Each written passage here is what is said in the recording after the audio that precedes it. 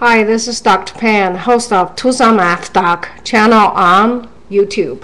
Today we have an interesting trig function here, tangent of 1020 degrees. The first thing you need to do is, of course, find out what the reference angle is. For us, here is 360 times 2, and you have a 300 degrees left. Okay, so if you were to draw this angle, now remember this is positive, so you're going to go counterclockwise. Okay, this is 300 degrees. And where the final terminating angle here is actually not in quadrant 4, but it's in quadrant 1 here.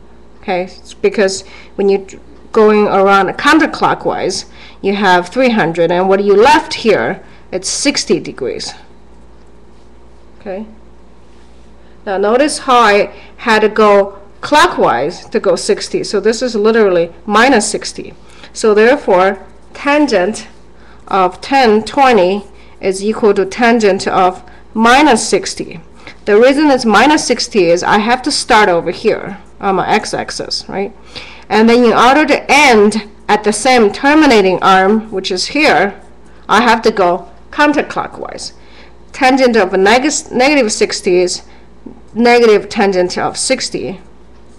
And in our case is negative radical 3.